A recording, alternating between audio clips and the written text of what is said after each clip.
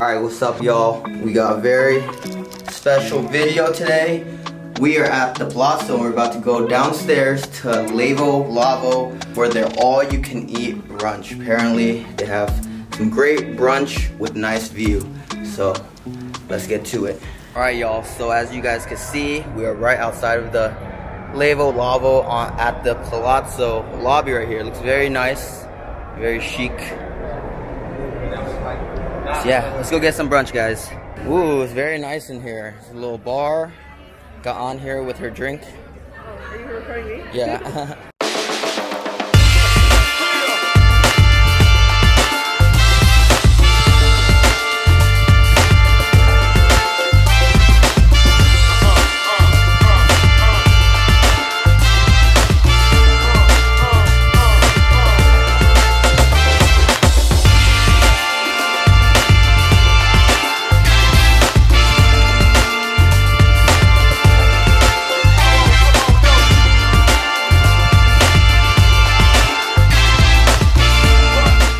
So this is actually, you can see the fresh pasta bar where they're cooked in front of you right here.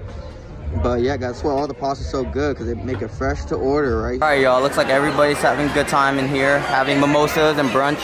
See that right there? See those mimosas? So this place is pretty beautiful, guys, not gonna lie. This place looking like the next big thing. Yeah, there's like an upstairs patio.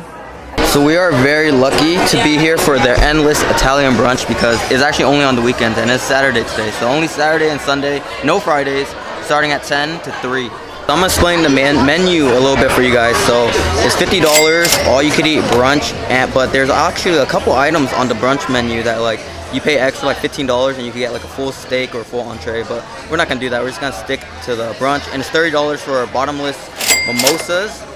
I don't know if we're gonna get that yet, but the menu looks promising. There's a lot of interesting things. There's oysters, salmon tartare, tuna tartare, and a bunch of pastas. So I think we're gonna go straight for those.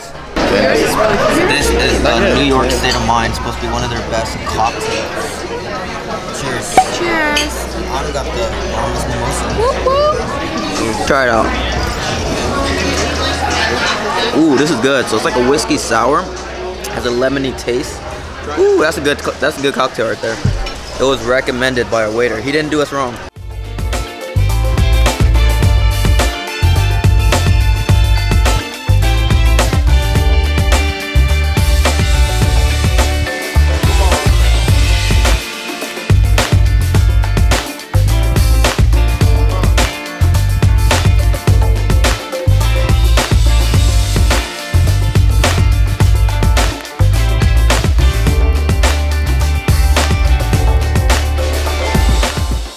Ooh-wee, guys, so the raw oysters just got here. I think this is the best thing on the menu. You gotta get the bang for your buck when you go to all you can eat, and if you guys can get raw oysters at all you can eat and they're good, you're in the right place. But we'll have to judge them to see how good they are. Alright y'all, the moment of truth, the oysters. Let's see how they are. Where's the little spoon? Yeah, comment down below how you have your oysters. Put a little bit of Tabasco, a little bit of ketchup, cocktail sauce, and lemon. Time to slurp up the oysters, the aphrodisiac.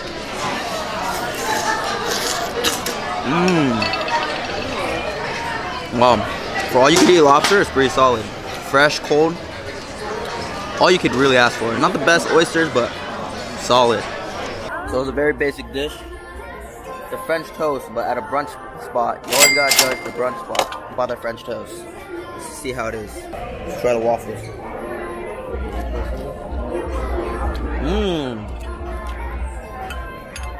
The waffle's pretty tasty. It's good. Yeah. There's like light sugar on fruit, and the waffle's really crunchy. What do you think of the brunch so far? Of course, Ann has her brunch hat on. I do have my brunch hat on. It's really good. And I really like that they brought it out in smaller portions, so you're not kind of like forced to eat a lot of one thing at the same time. So you get to like try a bunch of little things. Yeah. So this is the salmon ceviche. So I tried the salmon ceviche.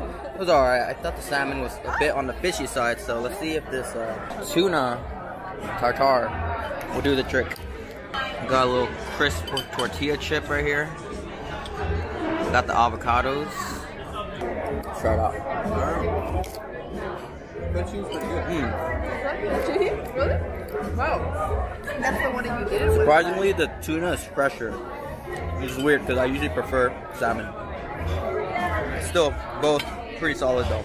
Alright guys, we're doing an oysters. Cheers. Oyster shot.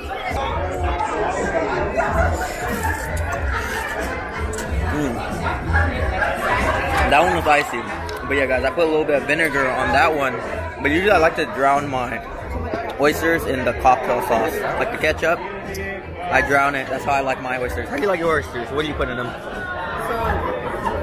I like a lot of horseradish in mine. Yeah, I hate horseradish. Really? Yeah. My bad, sorry. I No, put a lot of yours. that's okay. I love like that kind of, it like burn, like yeah, that kick, and then it kind of like burns your throat, like your nose. Yeah.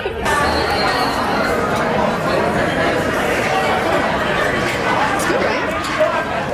Try out this chicken Alfredo. I'm super basic with Italian food. I go to Italian restaurant, I just get the chicken Alfredo fettuccine. I got that last night too at Lux Cafe. It looks crazy. It's a brunch pizza and there's egg in it. And bacon. So it's like a breakfast pizza. Thanks. Oh, so we got the truffle fries and more oysters. Thank you. Ooh, we got more oysters. You always gotta load up on the oysters, guys. Take advantage. Let's try these truffle fries though. Very fried and truffly.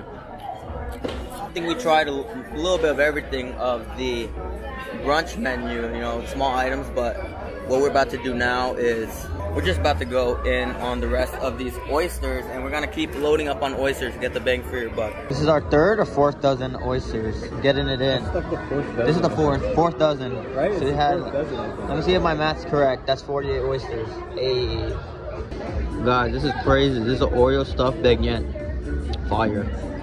So yeah, guys, this is a very interesting brunch. So usually there's not like pasta at brunch, but this, because it's an Italian place, the pasta they've been bringing out was really good because they make it fresh to order. So yeah guys, that's an interesting thing about the brunch here.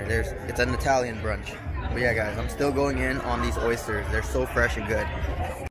Alright guys, so shortly after that we just killed the oysters and the rest of brunch and just enjoyed our time here. But overall this was a pretty solid brunch experience and all you can eat oyster experience. And yeah guys, so if you like this video, like it, comment down below where we should visit next, and subscribe for more food vlogs. Deuces.